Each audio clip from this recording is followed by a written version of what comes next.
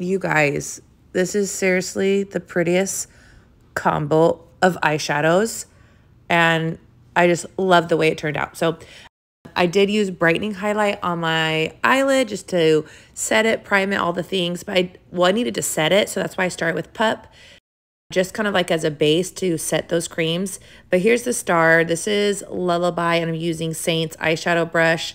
And the secret to this look is to blend. So now I'm going into more of a matte brown. The first color was Lullaby. That's like a matte mauve. But this oak just like is so good with it. It just helps to deepen the corners. I kind of bring it below the lash line and really, like I said, blend.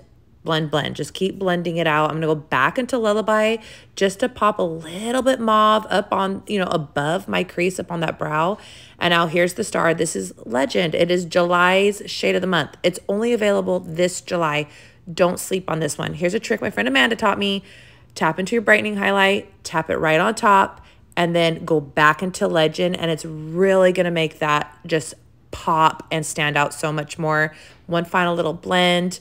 And then I'm going to go into Oak. This is what I use to deepen the corner. But now I'm using the etch brush. And I'm just pressing it into my lash lines, even below the lash line right there. And it's really just going to thicken that up without taking away the real estate on my eyelid with like a thick black eyeliner. And I was like, you know what? Let's try this in the brows. I was so amazed how well it worked. It's what I usually do, Oak, but I usually use the line brush. I just continue with the etch brush, and it worked so well.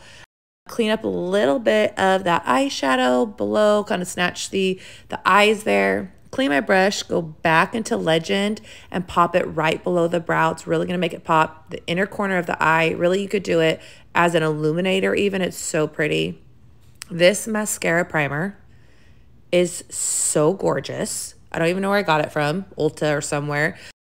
But I've worn it as just mascara by itself because it's so beautiful. Try a color mascara.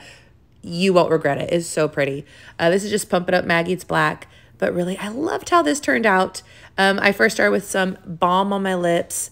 This is contour using the line brush. And now this is Pink Lemonade. You can go as bright or as muted as you want. I just barely tapped this on, but I thought it just turned out so well. If you are interested in these colors or a free color match, please just message me, and thanks for watching.